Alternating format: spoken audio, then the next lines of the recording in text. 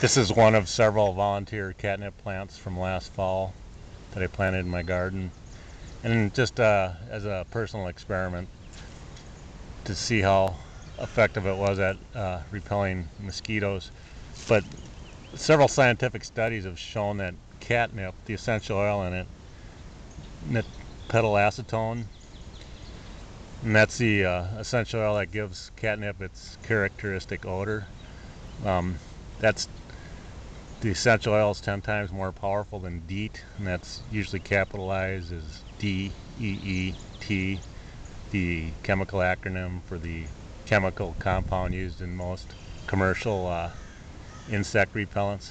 So the essential oil here is 10 times more powerful at repelling mosquitoes than DEET.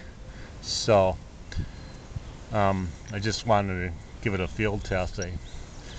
So what you do is you just would grab a couple leaves off, take some Johnson baby oil, non-scented, put that in your mortar and pedestal,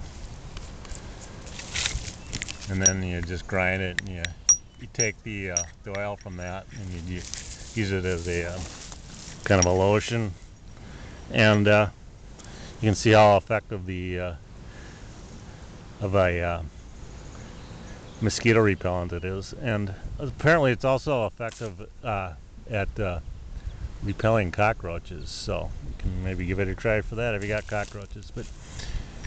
And there's some chance that you'd have an allergy to the plants, so I'd always recommend you do a very small patch on your skin, because I mean, people can have allergens to just about anything, so, or allergy reactions to about anything. So